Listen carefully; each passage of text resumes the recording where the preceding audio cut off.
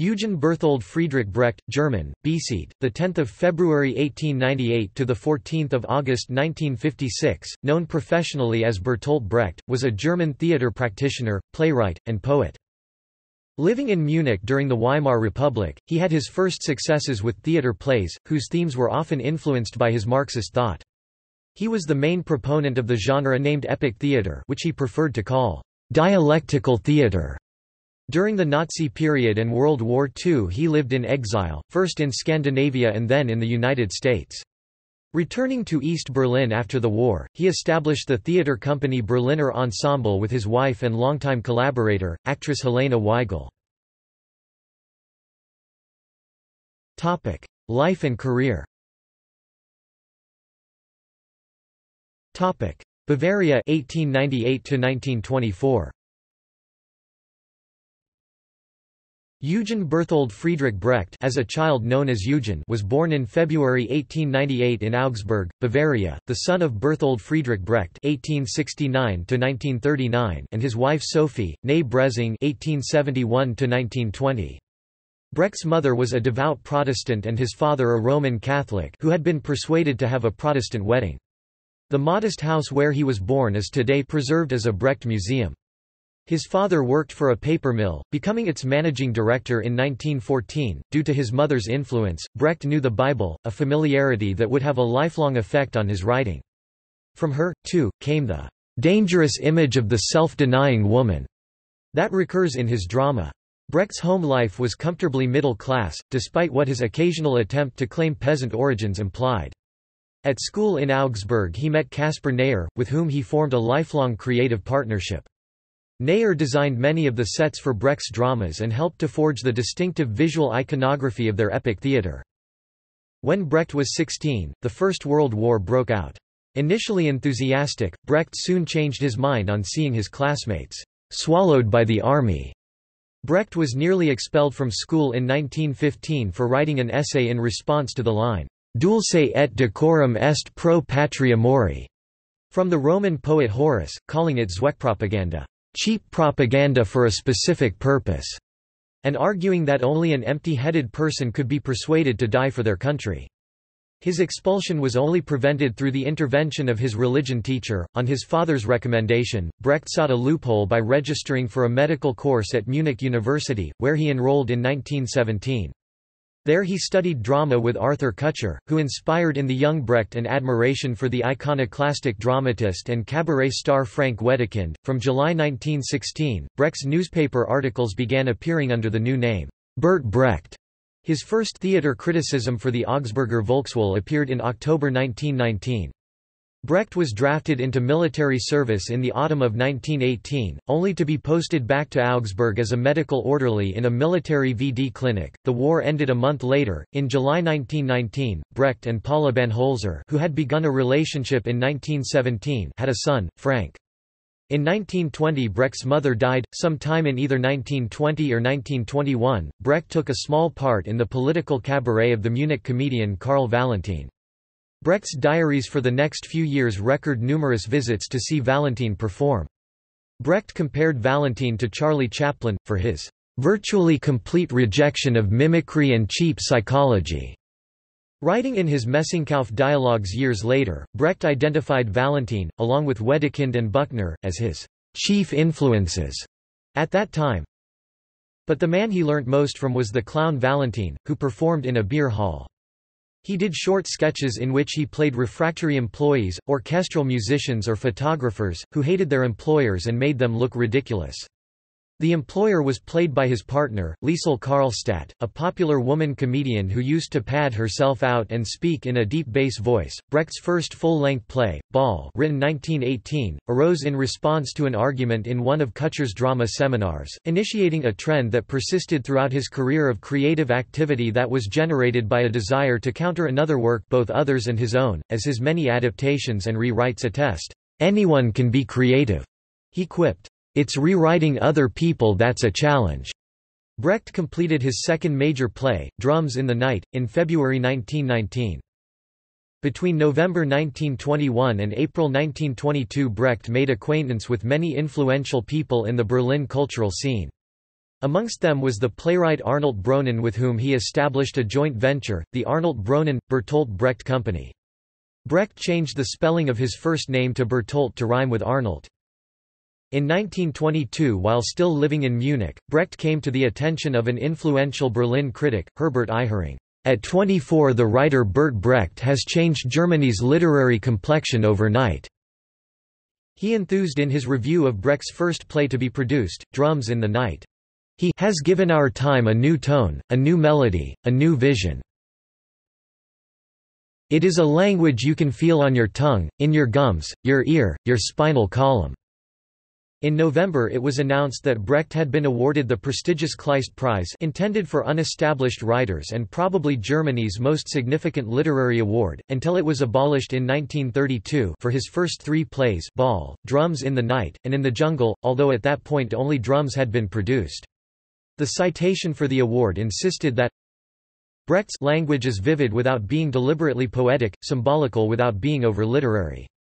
Brecht is a dramatist because his language is felt physically and in the round. That year he married the Viennese opera singer Marianne Zoff. Their daughter, Hannah Hiob (1923–2009), was a successful German actress. In 1923, Brecht wrote a scenario for what was to become a short slapstick film, Mysteries of a Barbershop, directed by Erich Engel and starring Karl Valentin. Despite a lack of success at the time, its experimental inventiveness and the subsequent success of many of its contributors have meant that it is now considered one of the most important films in German film history. In May of that year, Brecht's In the Jungle premiered in Munich, also directed by Engel.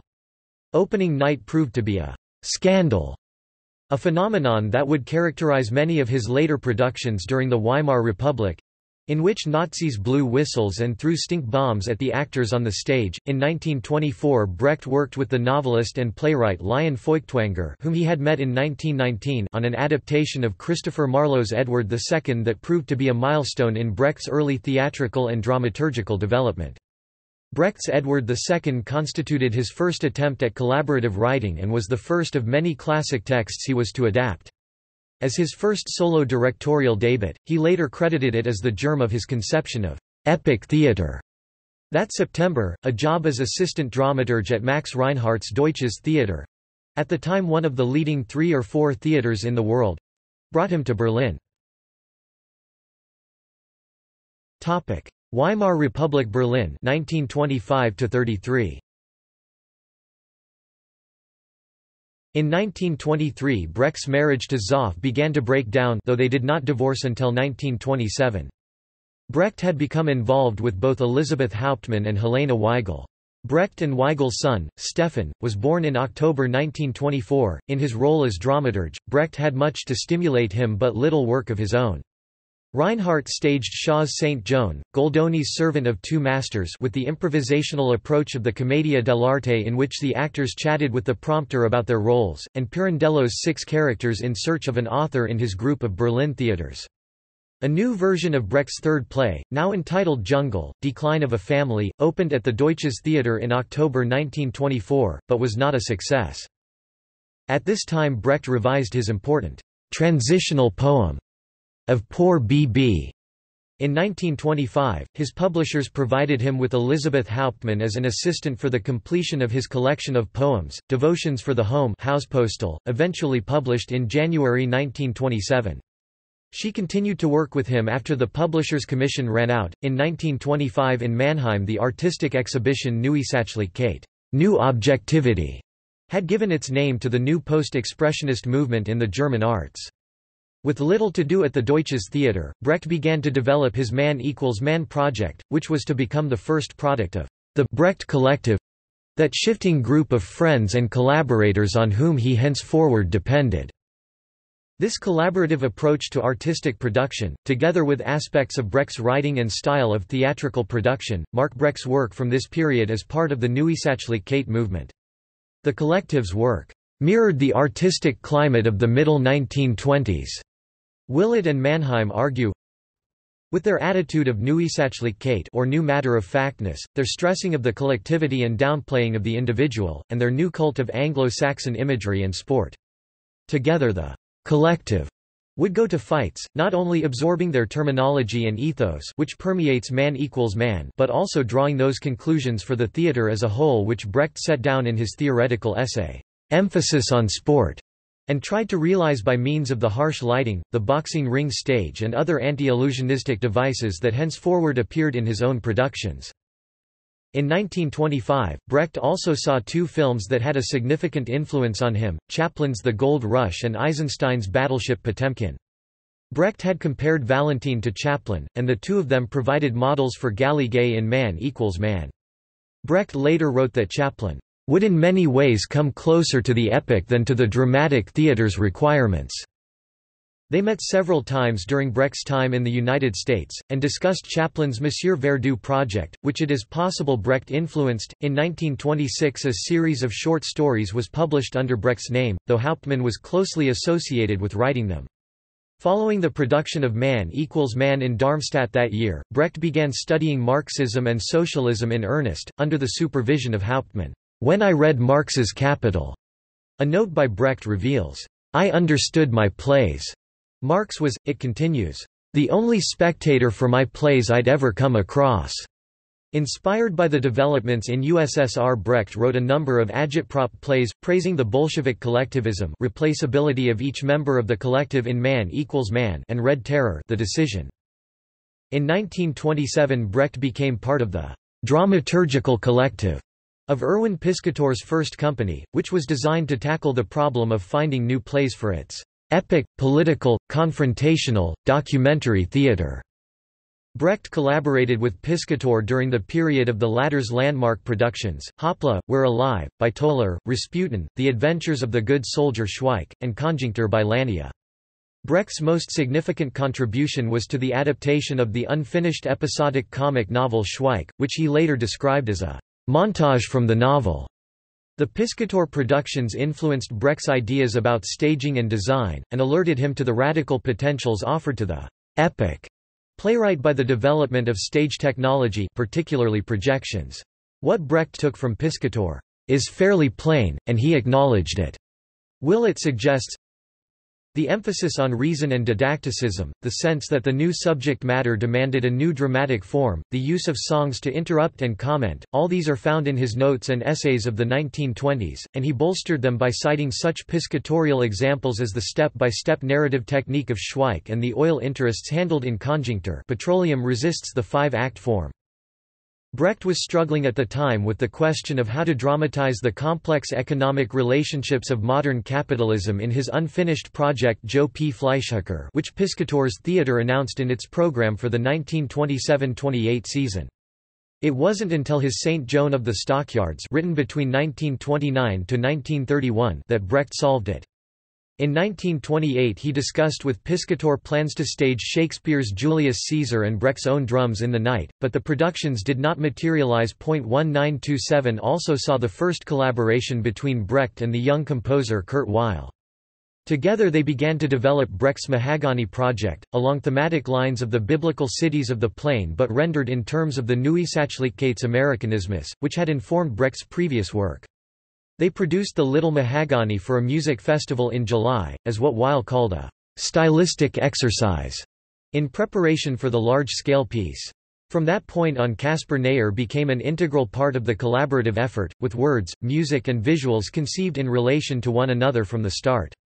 The model for their mutual articulation lay in Brecht's newly formulated principle of the separation of the elements, which he first outlined in The Modern Theatre as the Epic Theatre, 1930. The principle, a variety of montage, proposed by passing the great struggle for supremacy between words, music and production, as Brecht put it, by showing each as self-contained, independent works of art that adopt attitudes towards one another. In 1930 Brecht married Weigel, their daughter Barbara Brecht was born soon after the wedding. She also became an actress and would later hold the copyrights to all of Brecht's work. Brecht formed a writing collective which became prolific and very influential. Elisabeth Hauptmann, Marguerite Stephan, Emile Bury, Ruth Berlau and others worked with Brecht and produced the multiple teaching plays, which attempted to create a new dramaturgy for participants rather than passive audiences. These addressed themselves to the massive worker arts organization that existed in Germany and Austria in the 1920s. So did Brecht's first great play, Saint Joan of the Stockyards, which attempts to portray the drama in financial transactions. This collective adapted John Gay's The Beggar's Opera, with Brecht's lyrics set to music by Kurt Weill. Retitled the Threepenny Opera, Die Dreigroschenoper, it was the biggest hit in Berlin of the 1920s and a renewing influence on the musical worldwide. One of its most famous lines underscored the hypocrisy of conventional morality imposed by the Church, working in conjunction with the established order, in the face of working-class hunger and deprivation. The success of the Threepenny Opera was followed by the quickly thrown-together happy end. It was a personal and a commercial failure. At the time the book was purported to be by the mysterious Dorothy Lane, now known to be Elizabeth Hauptmann, Brecht's secretary and close collaborator. Brecht only claimed authorship of the song texts. Brecht would later use elements of Happy End as the germ for his Saint Joan of the Stockyards, a play that would never see the stage in Brecht's lifetime. Happy End's score by Weill produced many Brecht-Weill hits like Der Bilbao Song and Surabaya Johnny. The masterpiece of the Brecht-Weill collaborations, Rise and Fall of the City of Mahagani, Aufstieg und Fall der Stadt Mahagani, caused an uproar when it premiered in 1930 in Leipzig, with Nazis in the audience protesting. The Mahagani opera would premiere later in Berlin in 1931 as a triumphant sensation. Brecht spent the last years of the Weimar era, 1930 to 1933, in Berlin working with his collective on the Lehrstück. These were a group of plays driven by morals, music and Brecht's budding epic theatre.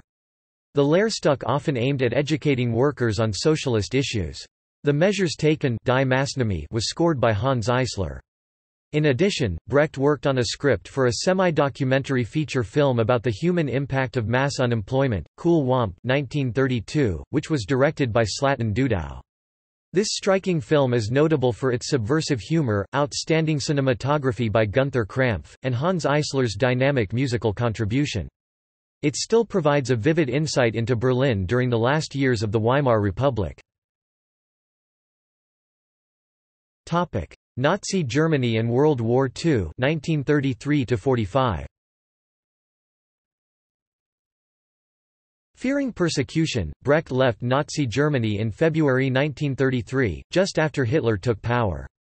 After brief spells in Prague, Zurich and Paris, he and Weigel accepted an invitation from journalist and author Karen Michaelis to move to Denmark.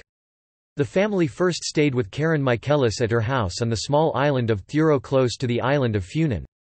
They later bought their own house in Svendborg on Funen.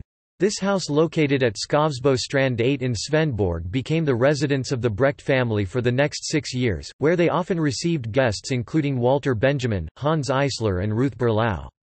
During this period Brecht also traveled frequently to Copenhagen, Paris, Moscow, New York and London for various projects and collaborations.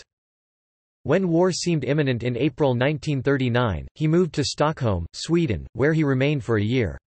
After Hitler invaded Norway and Denmark, Brecht left Sweden for Helsinki, Finland, where he lived and waited for his visa for the United States until 3 May 1941. During this time he wrote the play Mr. Puntila and his man Matti, Herr Puntila und sein Knecht Matti, with Hella Wolijoki, with whom he lived in Marlbach.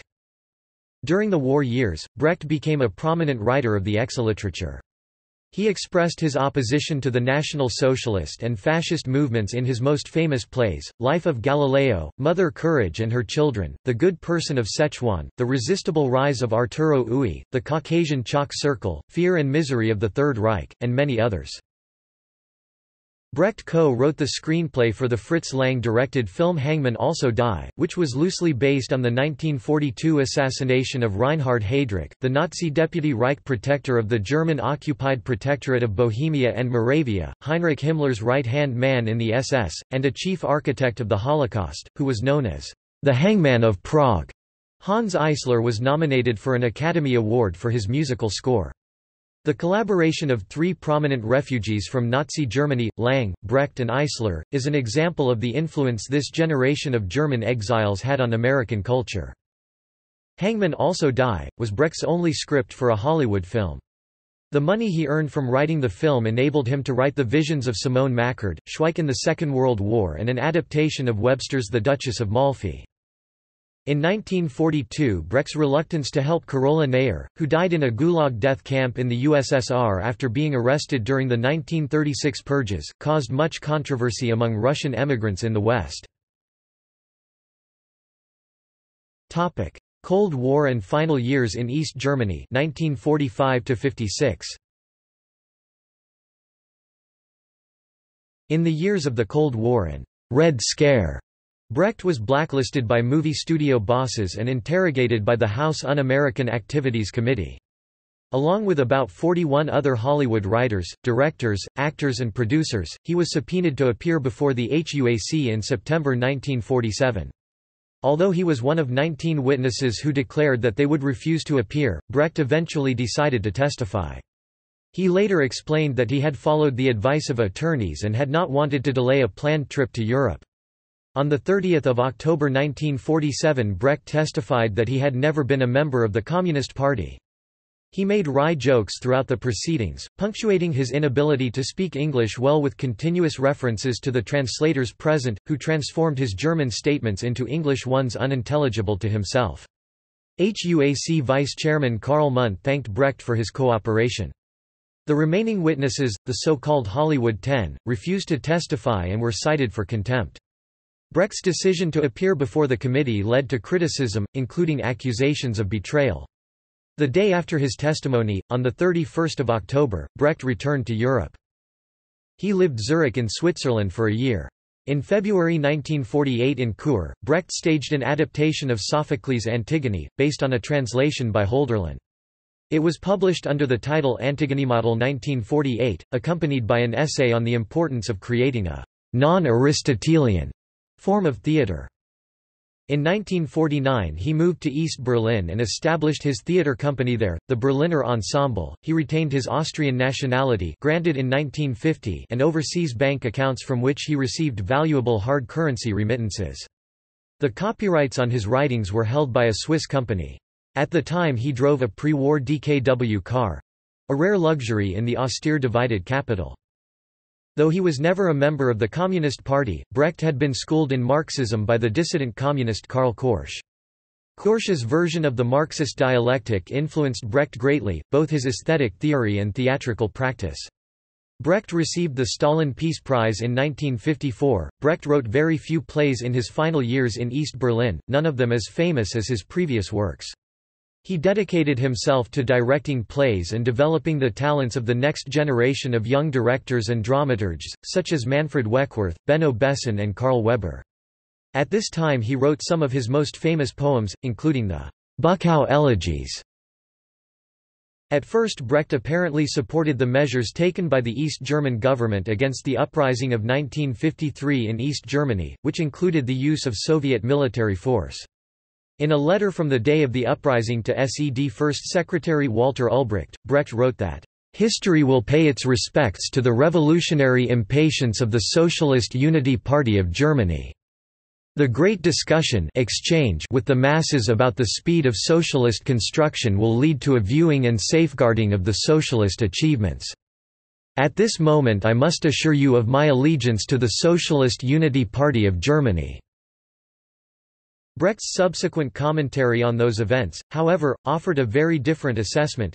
In one of the poems in the elegies, Die Losung, The Solution, a disillusioned Brecht writes a few months later. Death.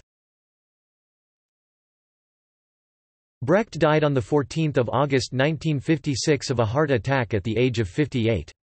He is buried in the Dorotheenstädtischer Cemetery on Chaussee-Strasse in the Mitte neighborhood of Berlin, overlooked by the residence he shared with Helena Weigel. According to Stephen Parker, who reviewed Brecht's writings and unpublished medical records, Brecht contracted rheumatic fever as a child, which led to an enlarged heart, followed by lifelong chronic heart failure and Sydenham's chorea. A report of a radiograph taken of Brecht in 1951 describes a badly diseased heart, enlarged to the left with a protruding aortic knob and with seriously impaired pumping. Brecht's colleagues described him as being very nervous, and sometimes shaking his head or moving his hands erratically. This can be reasonably attributed to Sydenham's chorea, which is also associated with emotional lability, personality changes, obsessive-compulsive behavior, and hyperactivity, which matched Brecht's behavior. "What is remarkable," wrote Parker, "is his capacity to turn abject physical weakness into peerless artistic strength, arrhythmia into the rhythms of poetry, chorea into the choreography of drama."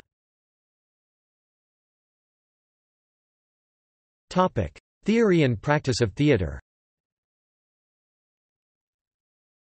From his late 20s Brecht remained a lifelong committed Marxist who, in developing the combined theory and practice of his epic theatre, synthesized and extended the experiments of Erwin Piscator and Vsevolod Meyerhold to explore the theatre as a forum for political ideas and the creation of a critical aesthetics of dialectical materialism.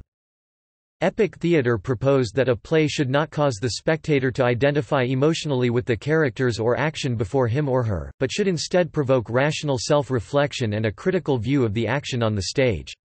Brecht thought that the experience of a climactic catharsis of emotion left an audience complacent.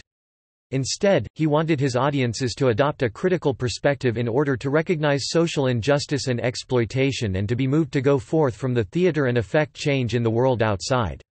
For this purpose, Brecht employed the use of techniques that remind the spectator that the play is a representation of reality and not reality itself. By highlighting the constructed nature of the theatrical event, Brecht hoped to communicate that the audience's reality was equally constructed and, as such, was changeable. Brecht's modernist concern with drama as a medium led to his refinement of the epic form of the drama. This dramatic form is related to similar modernist innovations in other arts, including the strategy of divergent chapters in James Joyce's novel Ulysses, Sergei Eisenstein's evolution of a constructivist montage in the cinema, and Picasso's introduction of cubist collage in the visual arts. One of Brecht's most important principles was what he called the Verfremdungseffekt, translated as defamiliarization effect, distancing effect, or estrangement effect, and often mistranslated as alienation effect. This involved, Brecht wrote, stripping the event of its self-evident, familiar, obvious quality and creating a sense of astonishment and curiosity about them.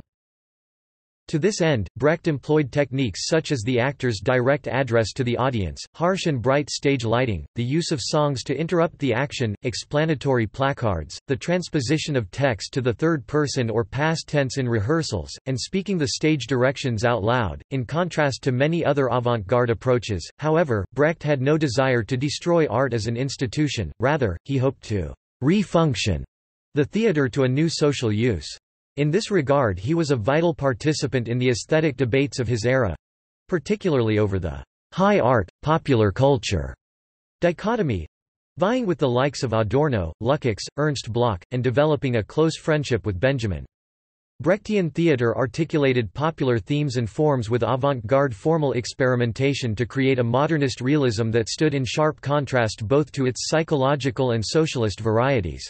Brecht's work is the most important and original in European drama since Ibsen and Strindberg. Raymond Williams argues, while Peter Berger dubs him, the most important materialist writer of our time.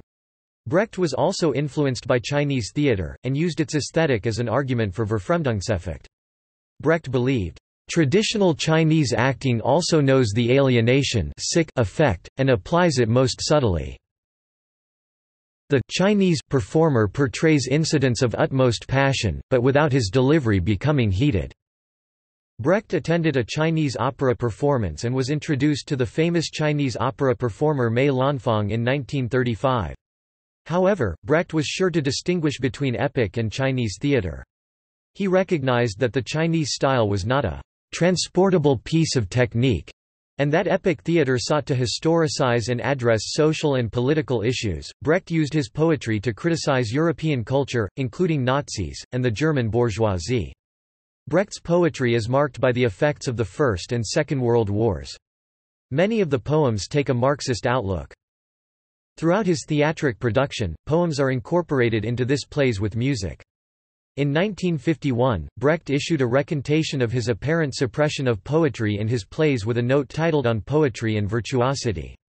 He writes, "We shall not need to speak of a play's poetry.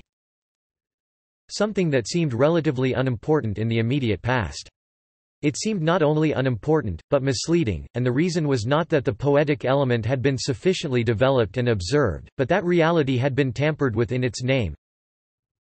We had to speak of a truth as distinct from poetry.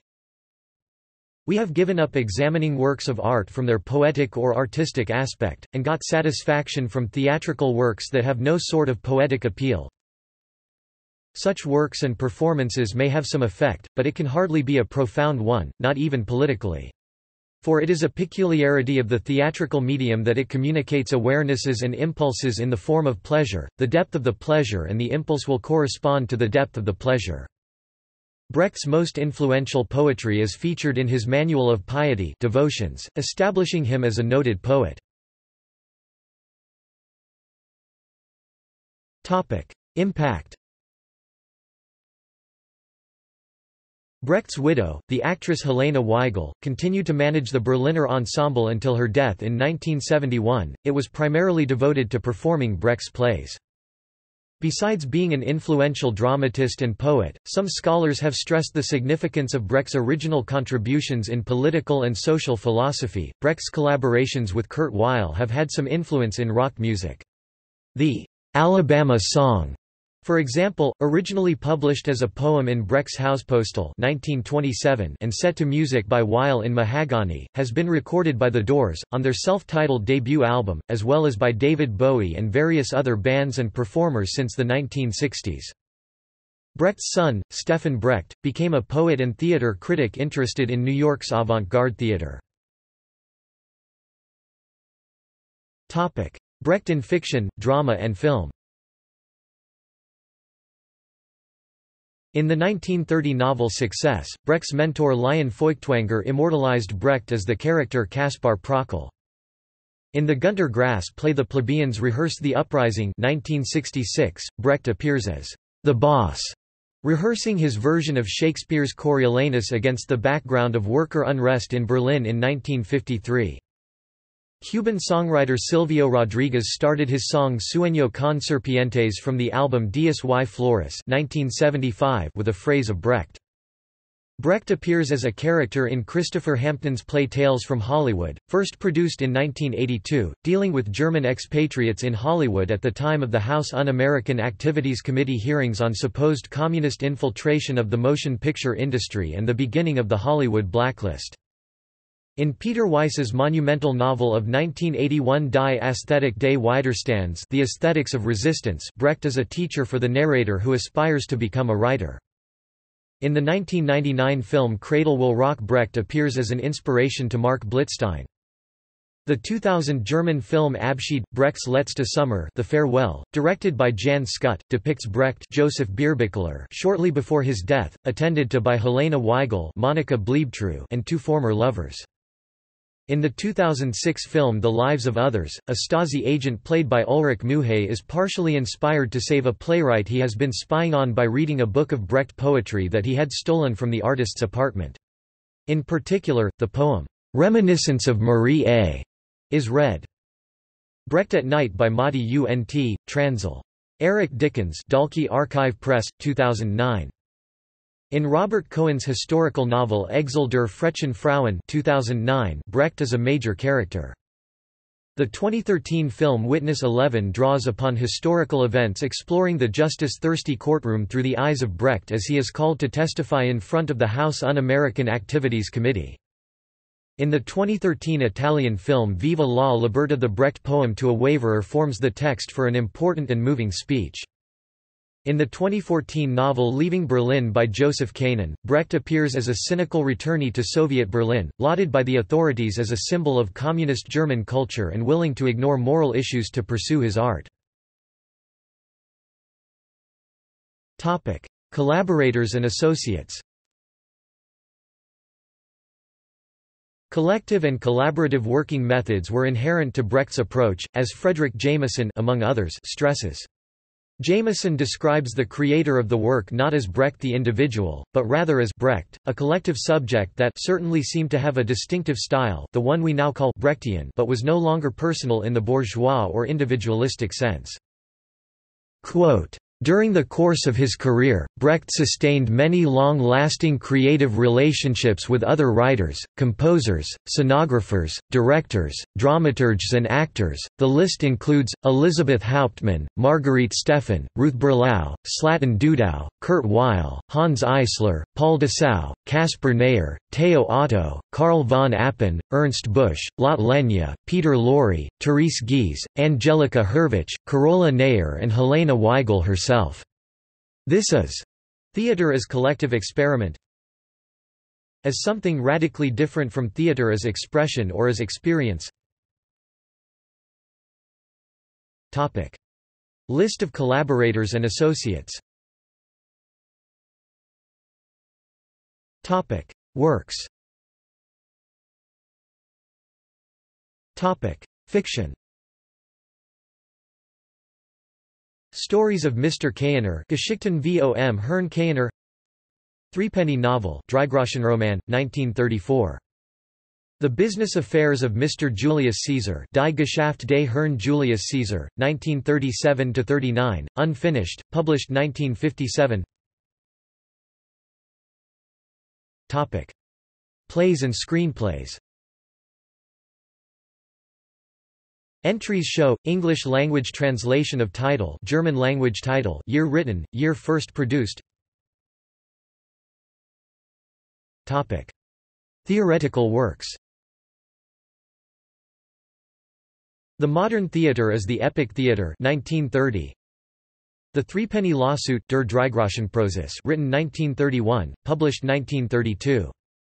The Book of Changes, fragment also known as Me T, written 1935–1939. The Street Scene, written 1938, published 1950. The Popular and the Realistic, written 1938, published 1958. Short Description of a New Technique of Acting which Produces an Alienation Effect, written 1940, published 1951. A Short Organum for the Theatre, Kleines Organen für das Theater, written 1948, published 1949. The Messingkauf Dialogues, Dialogue aus dem Messingkauf, published 1963.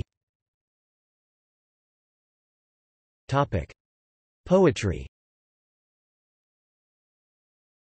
Brecht wrote hundreds of poems throughout his life. He began writing poetry as a young boy, and his first poems were published in 1914. His poetry was influenced by folk ballads, French chansons, and the poetry of Rimbaud and Villon. Some of Brecht's poems. Topic: See also. Bertolt Brecht Literature Prize, Brecht Forum, Weimar culture, Western Marxism. Topic: References. Topic: Primary sources. Topic: Essays, diaries and journals. Brecht, Bertolt, 1964. Brecht on Theatre, The Development of an Aesthetic. Ed. and trans. John Willett. British edition. London, Methuen. ISBN 0-413-38800-X. USA edition. New York, Hill and Wang. ISBN 0-8090-3100-0. 2000a. Brecht on Film and Radio. Ed. and trans. Mark Silberman. British edition. London, Methuen. ISBN 0-413-72500-6. 2003a. Brecht on Art and Politics. Ed. and trans. Thomas Kuhn and Steve Giles. British edition. London, Methuen. ISBN 0-413-75890-7. 1965. The Messingkauf Dialogues. Trans. John Willett. London, Methuen, 1985. ISBN 0-413-38890-5. 1990. Letters 1913–1956. Trans. Ralph Mannheim. Ed. John Willett. London, Methuen. ISBN 0-413-51050-6. 1993. Journals 1934–1955. Trans. Hugh Rorison. Ed. John Willett. London and New York, Routledge, 1996. ISBN 0-415-91282-2. 2015. Bertolt Brecht et Fritz Lang, Le nazisme n'a jamais été éradiqué, Sociologie du cinéma, Danielle Bleitrich, Richard Gerke, Nicole Amfou, Julian Riebel. La Madeleine, Leitmotif, DL 2015. ISBN 978-2-3671-6122-8. Drama, poetry and prose. Brecht, Bertolt, 1994a. Collected Plays, 1. ed. John Willett and Ralph Manheim. Bertolt Brecht, Plays, Poetry, Prose Esser. London, Methuen. ISBN 0-413-68570-5. 1994b. Collected Plays, 2. ed. John Willett and Ralph Manheim. London, Methuen. ISBN 0-413-68560-8. 1997. Collected Plays, 3. ed. John Willett. London, Methuen. ISBN 0-413-70460-2. 2003b. Collected Plays, 4. ed. Tom Kuhn and John Willett. London, Methuen. ISBN 0-413-70470-X. 1995. Collected Plays, 5. ed. John Willett and Ralph Manheim. London, Methuen. ISBN 0-413-69970-6. 1994c. Collected Plays, 6. ed. John Willett and Ralph Manheim. London, Methuen. ISBN 0-413-68580-2. 1994d. Collected Plays, 7. ed. John Willett and Ralph Manheim. London, Methuen. ISBN 0-413-68590-X. 2004. Collected Plays, 8. ed. Tom Kuhn and David Constantine. London, Methuen. ISBN 0-413-77352-3. 1972. Collected Plays, 9. ed. John Willett and Ralph Manheim. New York, Vintage. ISBN 0-394-71819-4. 2000b. Poems, 1913–1956. ed. John Willett and Ralph Manheim. London, Methuen. ISBN 0-413-15210-3. 1983.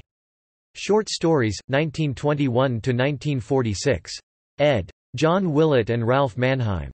Trans. Yvonne Kapp, Hugh Rorison and Anthony Tatlow. London and New York, Methuen. ISBN 0-413-52890-1.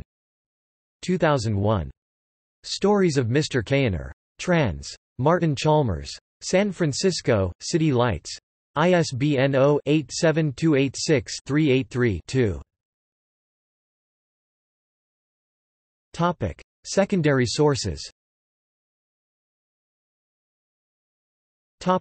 External links. Bertolt Brecht at Encyclopædia Britannica. Bertolt Brecht on IMDb. Bertolt Brecht at the Internet Broadway Database. Bertolt Brecht at Internet Off-Broadway Database. Brecht's Works in English, a bibliography. The bibliography of Bertolt Brecht's works in English translation aims to present a comprehensive listing of Brecht's works published in English translation. Works by or about Bertolt Brecht at Internet Archive. The Brecht Yearbook. The International Brecht Society. FBI files on Bertolt Brecht. A History of Mack the Knife by Joseph Mock at Brecht Hall. Bertolt Brecht at Find a Grave. Newspaper clippings about Bertolt Brecht in the 20th Century Press Archives of the German National Library of Economics (ZBW).